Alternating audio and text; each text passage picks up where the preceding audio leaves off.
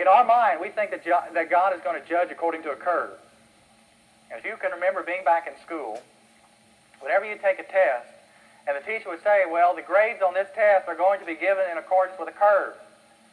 You always hated the person in the class who made 100 on a test like that, because it messed up the curve. There was no curve when somebody makes 100. And if the best grade was 84%, you probably felt good because your 42 or whatever would be brought up to maybe a passing grade. Well, we think God's going to do that. We think maybe Billy Graham's going to be the top of the curve. And although Billy Graham's great, he's not perfect, and that allows us some imperfections in our life as well. But the curve's not going to be set like that. Just because we drive by a golf course on the way to church and see all these people golfing on a Sunday morning, we think, boy, they're going to get what they got. I'm a lot better than they are. Or I can remember driving to a small church in the San Francisco area. We'd crossed the Golden Gate Bridge, and if it's a nice day, all these boats and yachts would be out there. You get this sense of, they're going to get it someday. They are not in church like they should be, and I am. I must be a special person. Or driving along Riverside Drive on Sunday morning, got all these people running, working on that physical part of it, but they're not in church. And we get that sense of that makes us somehow special. Well, the curve's not going to be set like that. We're not going to be the top of the curve. The curve is already set. There's already a top, and it's Jesus Christ. And He is that standard.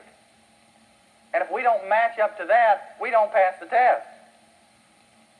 When I was a kid, my brothers, who were always leading me on wrong directions, my brothers led me to climb a mountain.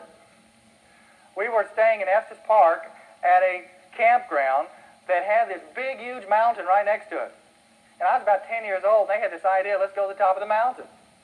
So we take off from the camp, and I'm up there jumping ledges with you could kill yourself if you fell, and going all the way to the top of this mountain. It took about an hour and a half to get up there, and we don't know that the whole camp's noticed that we've gone up the mountain, and they're going nuts down in the camp below.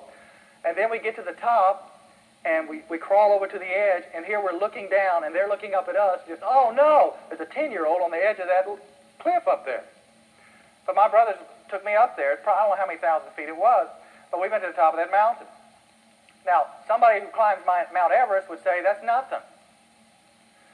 But if the object is to get to the moon, climb to the moon, Mount Everest is nothing. And Jesus Christ sets His standard up there that I don't care if your behavior is Mount Everest or if it's this little mountain in Estes Park, Colorado, we all fall woefully short. And we are going to be judged according to our deeds. And one deed that is improper makes us fall short, much less if you have one every day or every hour in your life. We are going to be judged according to those things.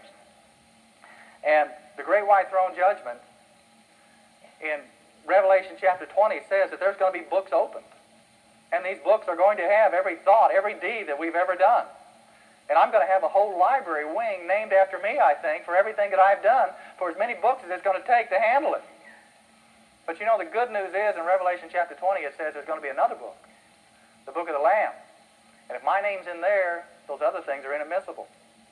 They're all under the blood of Jesus Christ. But apart from that saving shed blood, we're going to be judged according to our deeds.